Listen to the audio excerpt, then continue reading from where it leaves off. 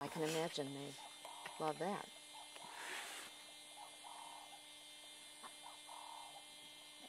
I'm growling. It's not amused.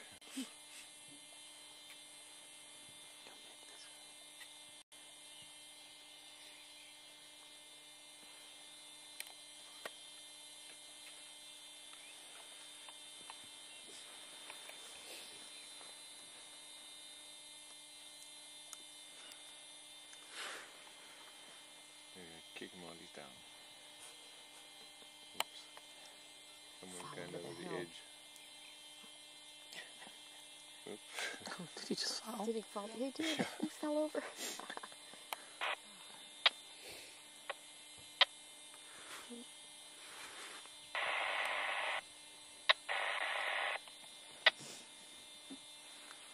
Hear the radio? Yeah, the radio doesn't see. Because often only for the pups, or cubs rather. And then the other adults sleep around in these drainage systems, and then they'll sometimes all come check in before they all go foraging. Because in this area they seem to separate individually when they go foraging, so they don't all go as a group. They only seem to do that when they go like territorial boundary patrols, and they all go kind of as a crew. Yeah, he thinks he's smart because he's got the upper hand.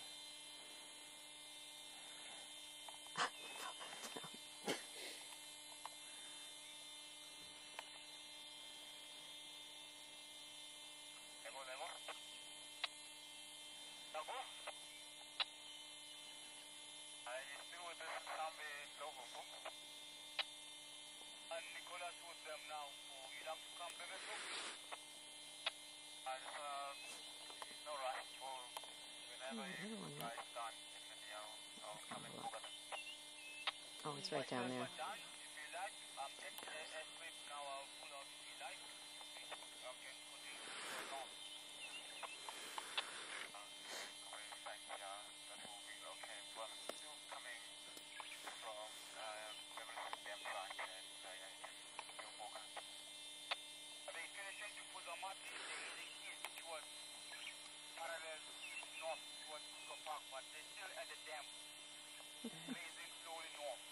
It's nice that it's cool because now they've got energy, because sometimes sleep.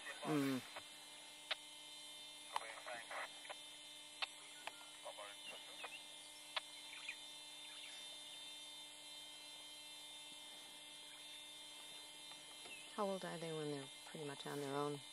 Well, you'll see the females will basically stay within the clan, and then the males will they sometimes leave and move off. But generally, I mean, they basically will live their life. But you see, because it works like in a bloodline, like a royal bloodline. Because this lady here, she's like the ruler of the whole organization. So it's like most marriages, it's a female-dominated society. Got that, Ken? Her daughter will inherit the leadership of the clan. Really? Yeah. As long as her mother stays alive. If her mother gets killed for whatever reason, then she loses all her rights, and then there's chaos in the whole clan. And does the next one have to fight her way up? Or? Yeah, then you see, then the males kind of start harassing the females so they try and force them to mate with one of them, so that then they can choose a new leader. But then obviously, you know what girls are like, 4 girls to 1 boy or something. It's going to be hell. Oh, look at this. Oh my God. You're going to get a hiding She stood soon. right out. Oh, she knew that the way she got off, though. Did you see that? Yeah, no, he's pretty quick. Who's making that noise? That's Mattel Franklin. Off they go.